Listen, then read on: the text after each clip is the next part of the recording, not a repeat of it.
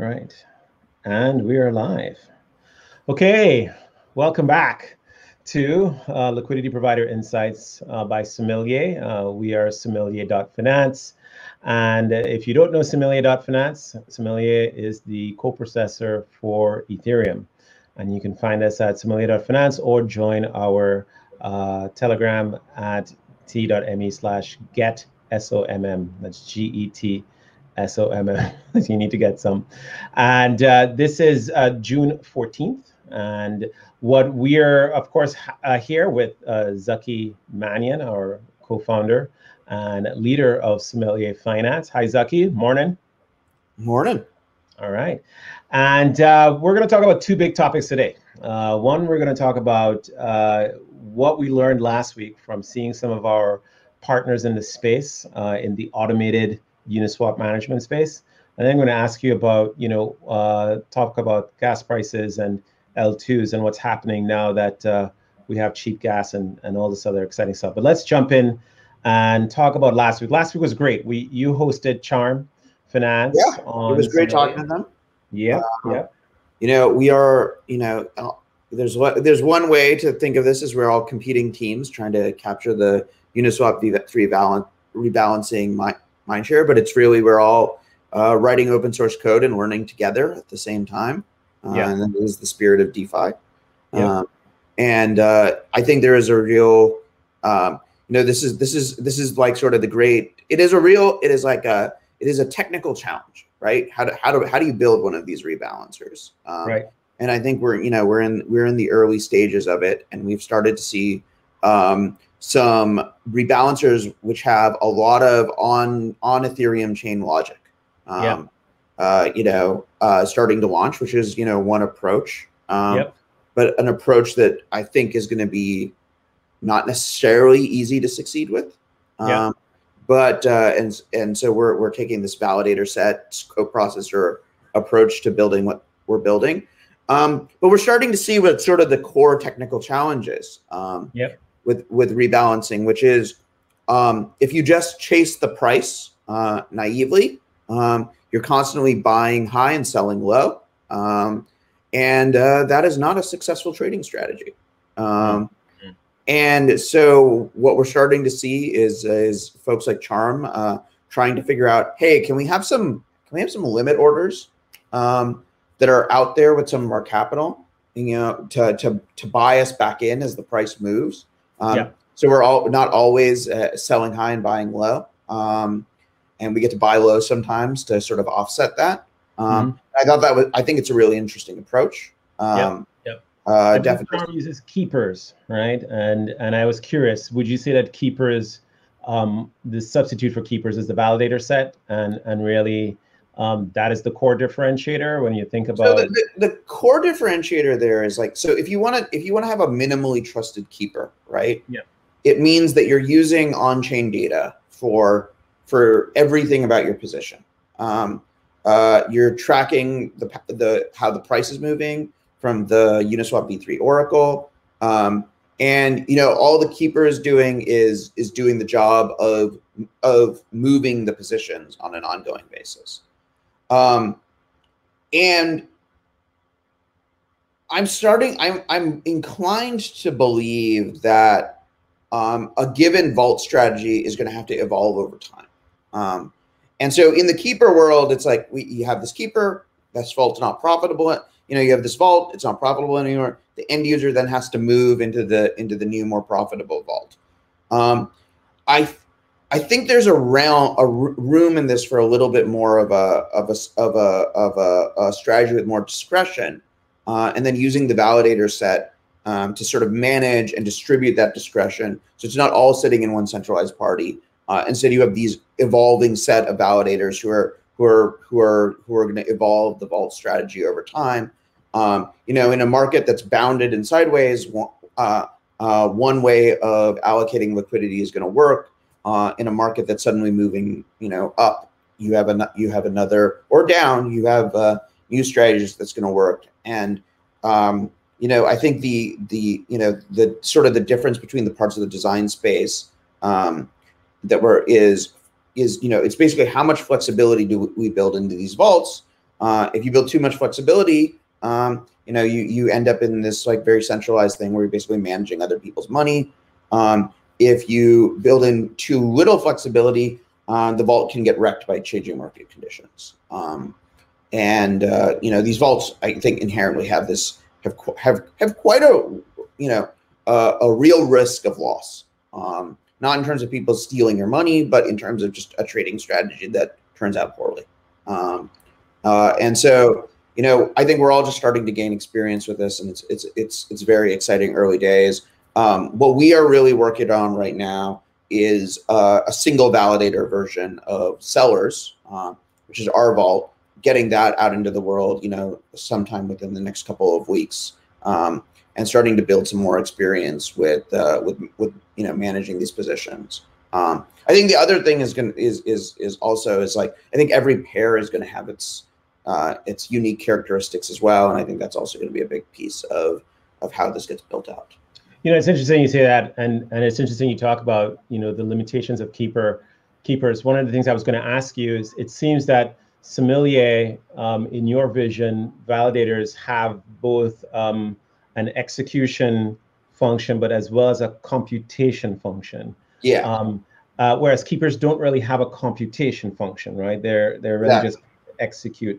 Do you think that if you were to look at that as a differentiator between on-chain Ethereum strategies or others, do you think it's a big one, or is it just a small differentiator? Nothing that LPs should be too concerned about? I think it's a big differentiator. I think it's going to make a huge difference. Because like, who are you really competing against? Who you're really competing against is a fund, which can do as much computation as they want off-chain and look at all the data sources that they want that are off-chain. They're not, only limited to, we can look at this one price oracle. They can look at prices across numerous centralized exchanges. They can look at order flow. I think that's where this is going, right? And so this is, again, the validator set, can do the same kinds of things. Compute over exchange order flow, like centralized exchange over order flow, compute over larger amounts of data, look with a lot of precision and sort of say, hey, this is where our liquidity is going to go. But it is a hairier design. So you're saying that in a Sommelier world, LPs really pay fees to have validators both execute and also make the best choice out of a series of choices, whereas in the keeper-only world, you're just paying for somebody to execute, and then you still need to depend on the authors of the protocol to design, they to be incentivized to design the best. And the authors of the protocol are at a pretty significant competitive disadvantage against a fund. Right. Exactly. Got it. So we are trying with Sommelier to cut that in, to provide more of the capabilities through the validator set that a fund might be able to participate. But it's hard, no doubt about it. Right. Easiest thing to do would just be to start a fund. Yeah. One of the things, I was curious about your thoughts for LPs is, a lot of LPs have seen economic attacks against farms and protocols that do a lot of aggregation.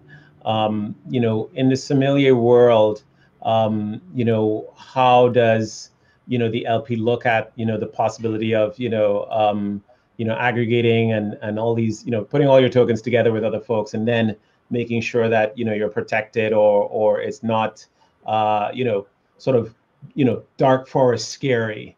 Of course, I know Sommelier's contracts will be audited, just like everybody else's contracts will be audited. Any thoughts you have about security, for that, in a Sommelier world versus, say, an on-chain keeper world? In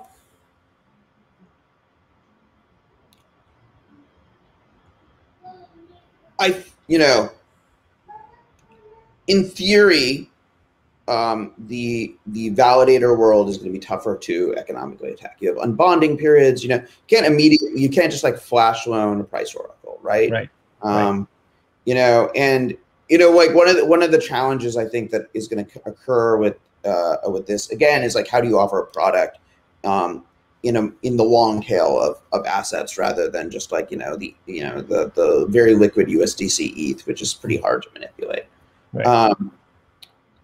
Yeah, I think that there is definitely going to be an adversarial component of this where people are going to try to trick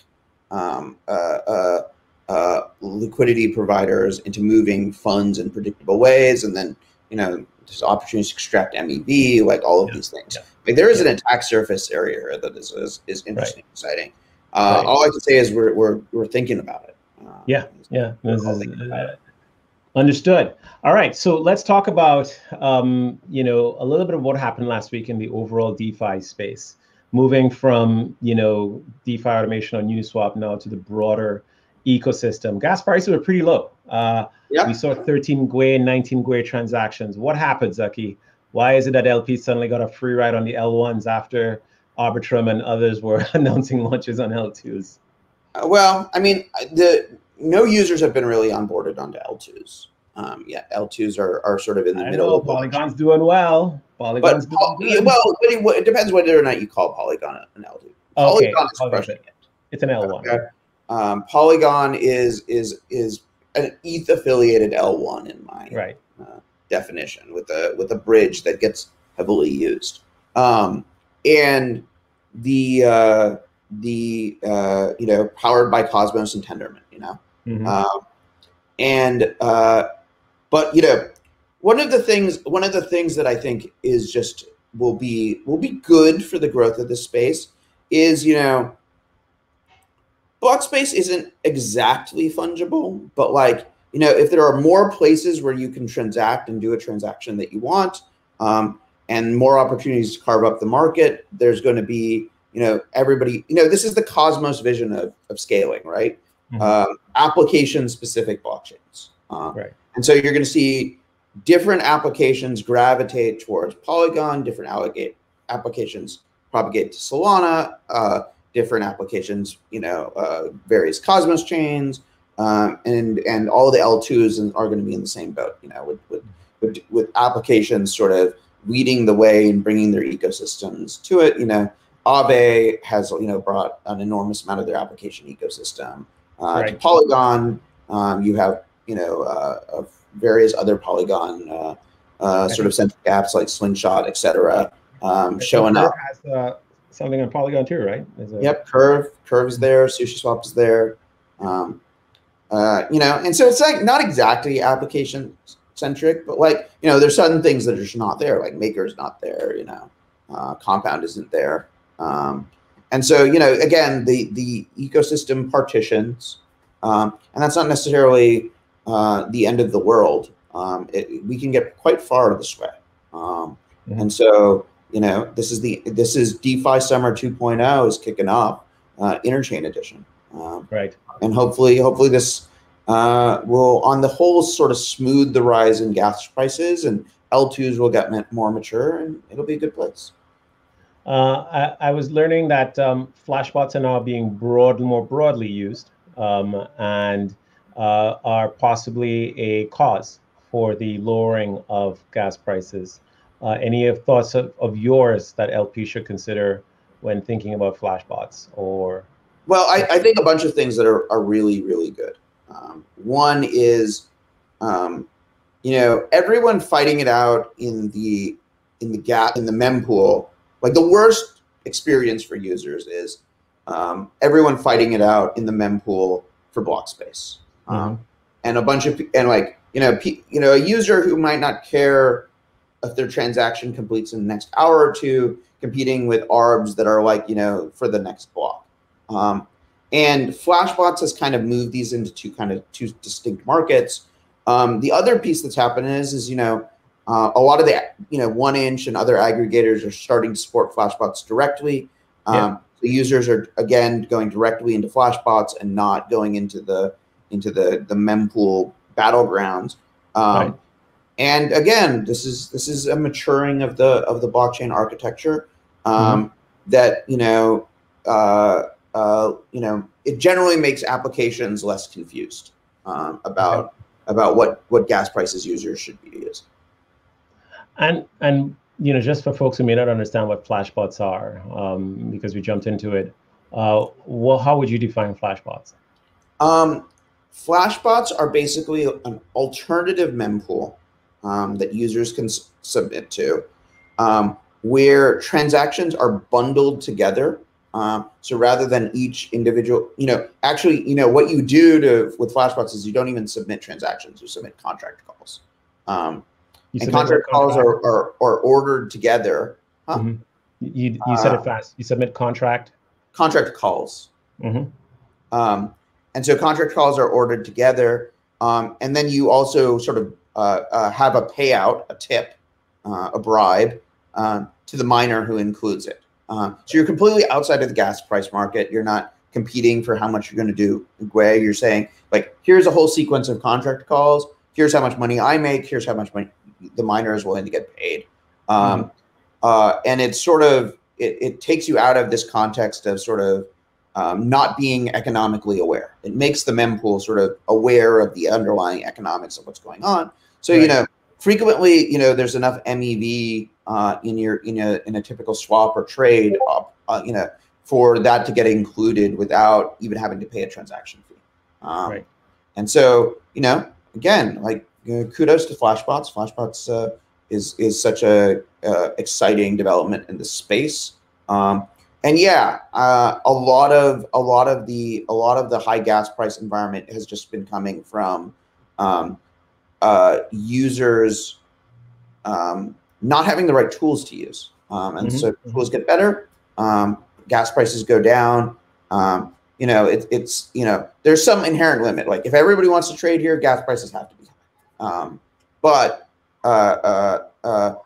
it doesn't necessarily follow that, as you design, like, the design of the underlying software can have a pretty big difference on whether or not you're paying. You could be, paying 2x, 5x, 10x what is actually inherently necessary, given the raw demand for the chain. That's excellent, and I think if you were to say to LPs what they should expect from the gas market prices in the coming weeks, do you have any views on what LP should expect? Will prices continue to be this low, or is this just a lull before the next run up?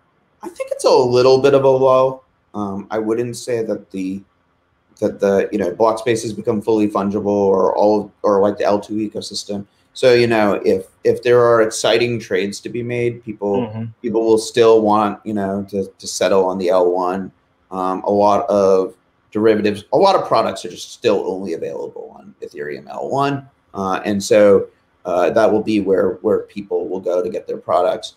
But,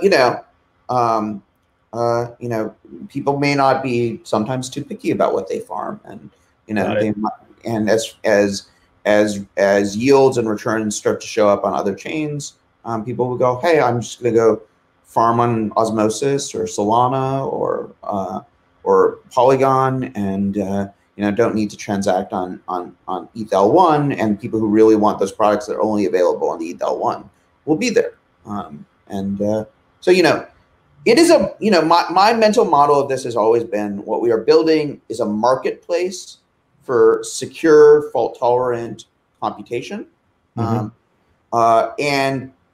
there are many places that can serve that demand, and it doesn't all have to sit on one chain. So that ought to prevent such an explosion of gas prices. But liquidation days are still going to be brutal. Got it. Last and final question for the day. Sommelier sellers. It's an exciting concept folks are hearing about. Any sneak peeks into what's coming and what LP should keep a heads on to see what you might announce in the future? The seller contracts are out in the open. We're working on it, and we're working on a single validator implementation that's being built in Rust. Nice. To sort of start getting some experience with it. And so hopefully I'm hoping to have within the next 2 weeks on mainnet a small seller. I'm not encouraging anyone to put their money in. It's going to be unaudited code and early strategies, but we'll be out there trying to make some money. That's exciting. I can't wait to see it, and hopefully we can cover it on our next one of these upcoming LPMA Insights. Zaki, thanks for another rockin' week of insights for liquidity providers. And again, this is Sommelier.finance. Come on down, join our community. If you're a liquidity provider putting liquidity into Ethereum, we're here to help make it faster and easier via our pairings product and our upcoming sellers. Thanks, Zaki. See you next week. Thank you. All right, bye.